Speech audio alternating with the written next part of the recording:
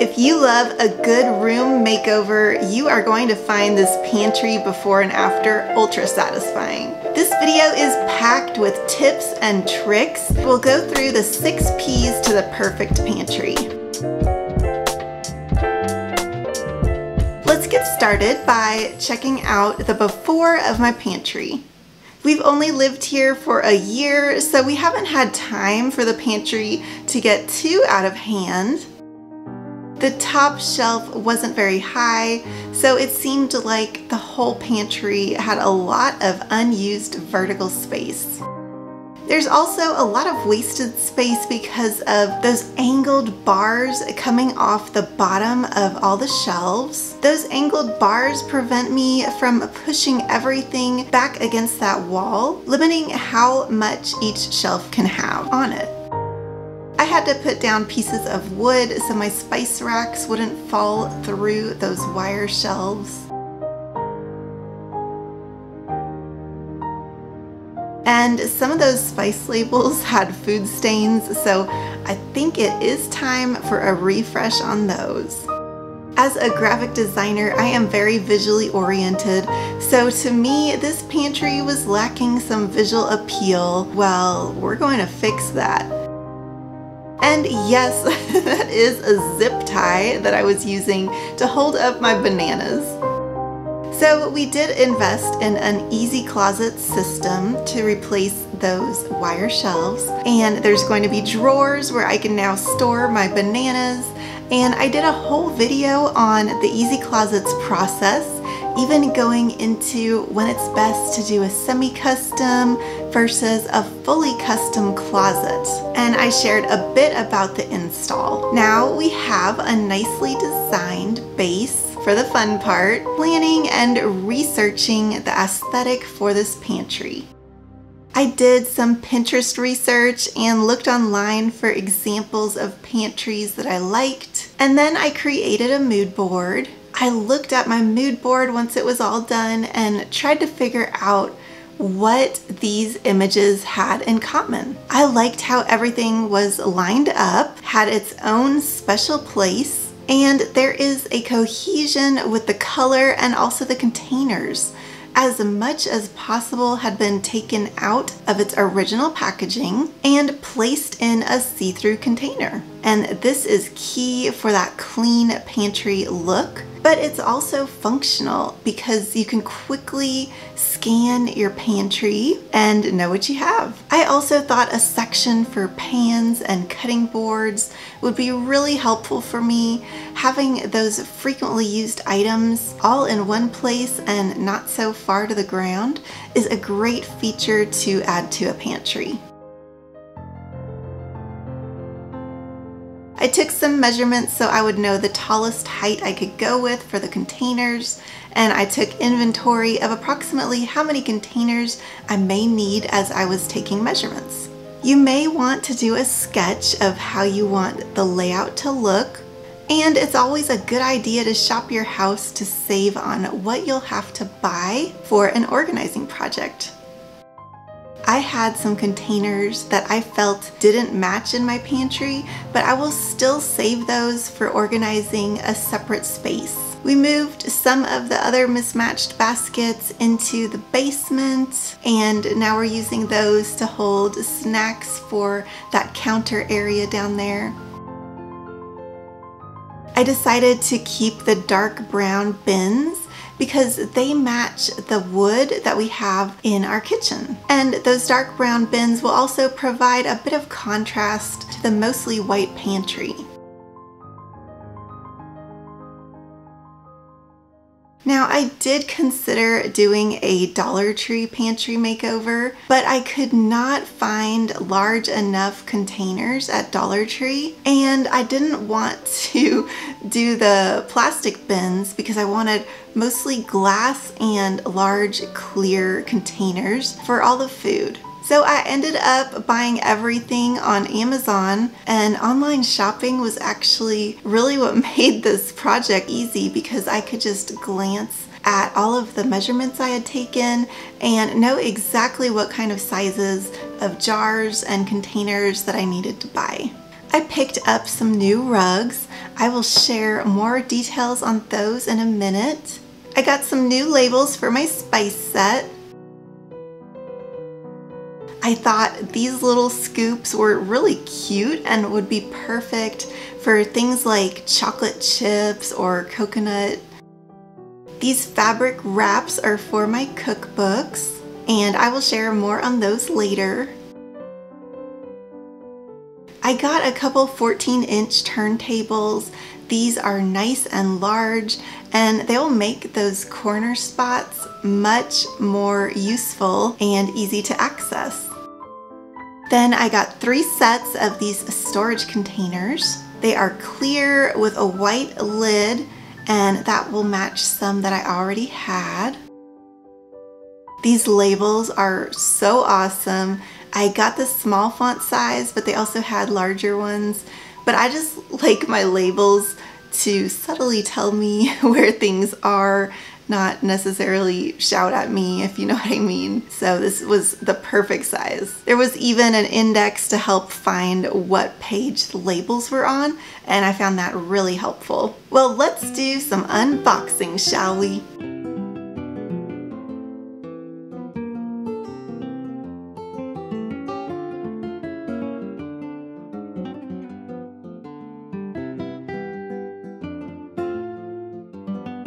I love these decorative jars. They don't have a very tight seal, so I will use these for things that are individually packaged so that they won't go stale.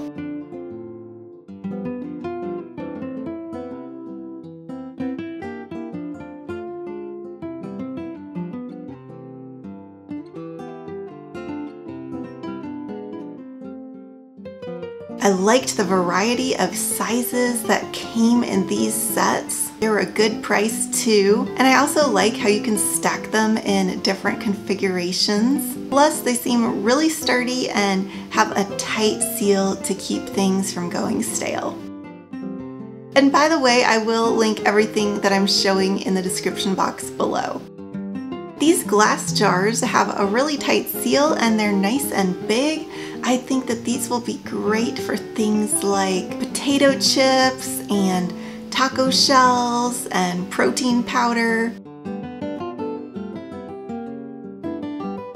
If you're new here, welcome to Artsy Cupcake. My name is Maria, and I love sharing ways to get creative in your home. I post weekly crafts, home decor, dupes, and Dollar Tree DIYs. I truly feel that everyone is creative in their own way, and I love sharing inspiration so you can work your own creative muscles and make your home beautiful in the process. In addition to crafts and home DIYs, I have lots of room makeovers coming up since we're finishing our house decorating. So make sure to subscribe so you don't miss out on those before and afters. By the end of summer, the whole house should be just the way we want it. We moved from Texas to Colorado about a year and a half ago, so it took some time to get everything just the way we wanted it, and I will be doing a home tour at the end of summer when everything is complete. We've done lighting and broken down walls and all kinds of fun stuff. Next, we're going to pull everything out, purge what we don't need, and then pack everything in place. The first thing to do is empty the whole pantry out. Oh, and I will put a post on my blog, artsycupcake.com, just in case you want to reference back to these 6 P's to the perfect pantry. You'll want to check expiration dates, toss half-eaten stale food, and you may have to taste test a few things so it doesn't hurt to be hungry when you do this part. If something has been sitting in your pantry for 6 months or more and hasn't been touched, then toss it or donate it if it isn't expired yet. As you're going through everything, you can consolidate similar items. By now, you will have your new containers, so you can also start deciding what items will be placed into your clear containers and what will stay in their original packaging. This is also a good time to add things to your grocery list. There's something about seeing everything laid out on the counters that is very encouraging to getting in that decluttering mindset. Pantries are one of those rooms that seems insignificant because, well, you just store your food in there, right? But think of how many times a day each member of your household opens those pantry doors. Plus, we keep the door open on our pantry because we access it so often. And the kitchen is a prominent visible area of our home and in most homes. So to make the pantry look pretty, we are using color cohesion to tie everything in the pantry together. We went with silver drawers in the pantry system to tie it in with the stainless steel appliances and hardware that's in the kitchen. And then those baskets that we already had were brown, and those match the kitchen cabinets. And those baskets even have a little silver on them too. I had heard of Ruggable and thought this would be another good way to tie in the kitchen with the pantry. And what better place to test out washable rugs than in the kitchen? We got a runner for between the sink and the stovetop area, and then got a matching rug for the pantry. You can get different heights for the rug pads underneath, and we went with the thicker one for more comfort when standing at the sink, and then the flatter one for the pantry so that the door would easily go over it. Let me show you real quick how these rugs work. It was pretty easy. I rolled the top part of the rug up with the design side in. Then position the rug pad. Then I aligned the cover and unrolled. I love that these are washable since there are so many spills that happen in the kitchen right here in front of the stovetop. So if we like these enough, we will definitely be getting more for the rest of the house because we do have 2 cats and one of them is kind of messy. But I love how these match in the kitchen and pantry and really tie the 2 spaces together.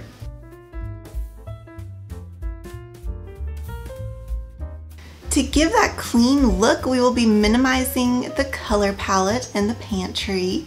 The purpose of this is not only to make it crisp looking, but also to have less distractions in the form of color. That means less places for your eyes to be distracted. It's more simple visually, so you'll be able to find what you're looking for more easily and quickly. My cookbooks tend to have lots of variety in color, so this is another place where we can simplify by using these book covers. These are somewhat sheer, so you can still see what the book is, but they give a white overlay or kind of like a whitewash look on all the books. So let's see how they work out.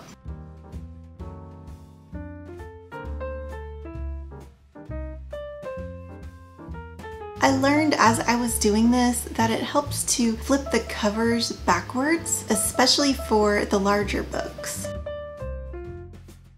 So I was impressed with how well these book covers worked on my smallest cookbook to my largest one. These each included a little bookmark ribbon, and they can be washed if they ever get dirty. And here's a before and the after. Now let's work on the containers for the food. I started by washing all of the containers.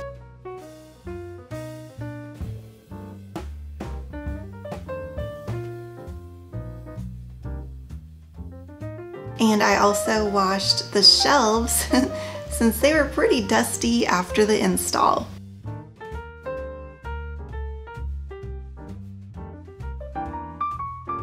And then I got to labeling. Let's start with those spices. I put these stickers right over my old labels, and you can't tell that they are layered on top because these are printed on a high quality thick paper.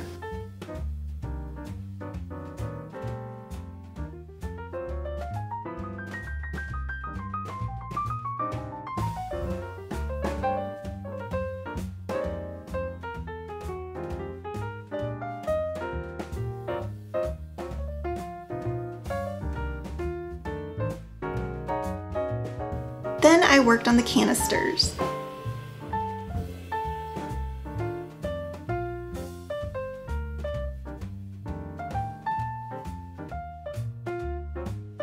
Now, there were a few ingredients that I had and they didn't come with a label for them. So I had a lot of labels I wasn't planning on using, so I just pieced the correct letters together until I got what I needed.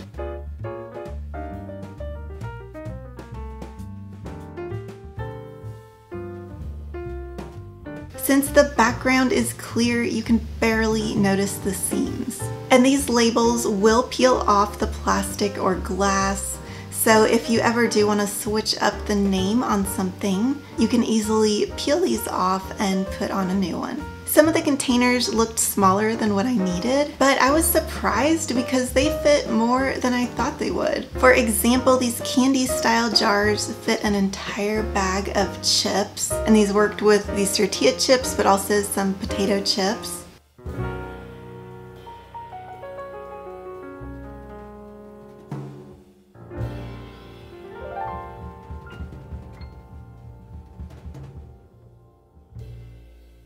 I also taped the instructions for things like pasta or pancake mix to the bottom or back of the jars that needed it.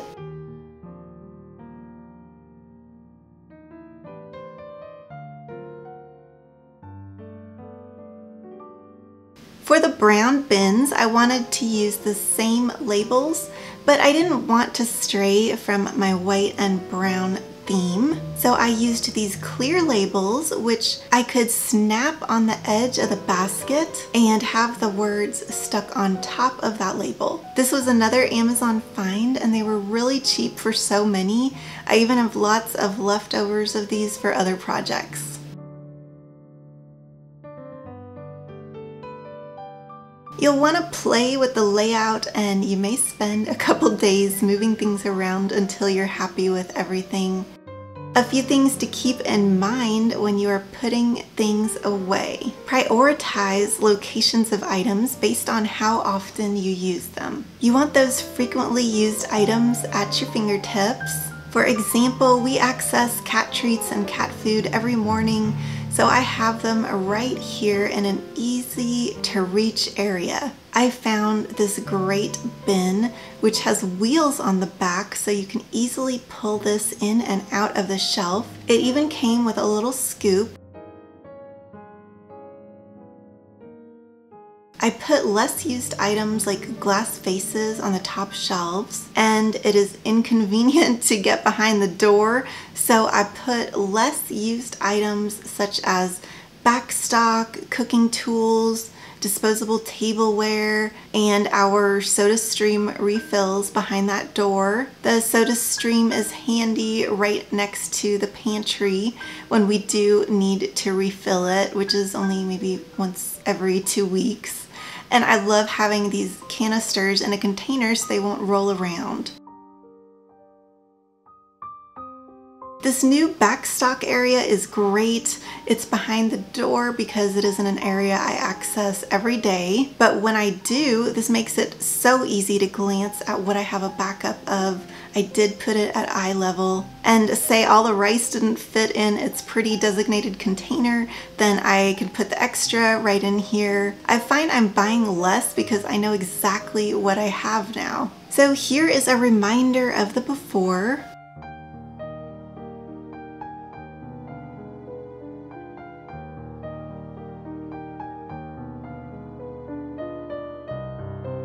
Now let's take a look at the after with all of our organizing hacks implemented into the new space.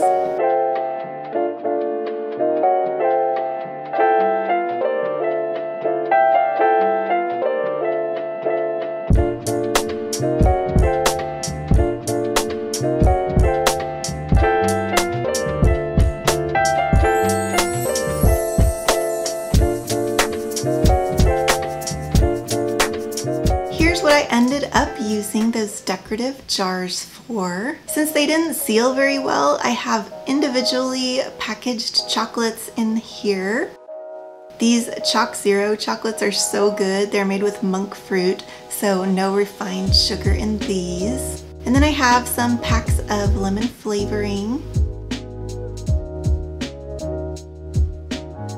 And then frosting piping tips and silicone cupcake liners over here.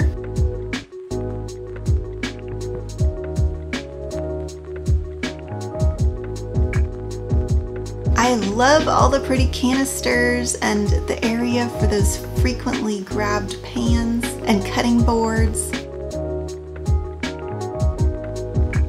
All the condiments and oils and vinegars are at an easy to reach level because we grab those every day.